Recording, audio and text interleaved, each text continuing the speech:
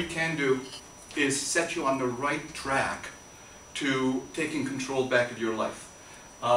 That's my mission, and I was able to condense it to these paragraphs, but essentially what it is something that was that came out of my experience going all the way back to that situation. But when you give that medicine and you see that peacefulness come over the patient's face, it's not just because the pain is gone, it's because the stress is gone, it's because the misery is gone, that process. So from that point on, you realize that there are things to be done and there are things to be tried, and there's always something to be done. Even something that has failed in the past may work in the future for the same patient.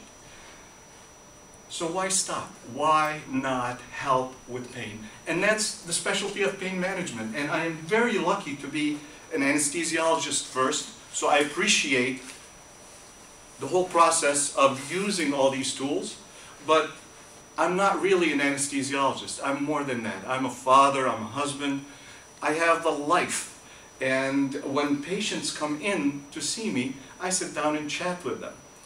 But the best kind of communication, the one where I see the most result, it is where the patient walks in. And I get patients that way all the time. They just walk in.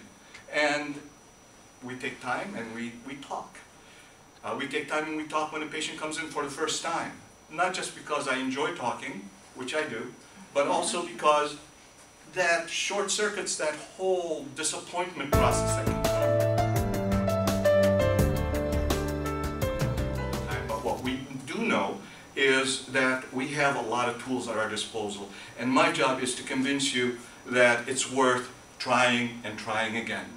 And as long as you're willing to try as a patient, we will be here, and there will be something else we can do. And I will not give up because, like I said, I take it personally.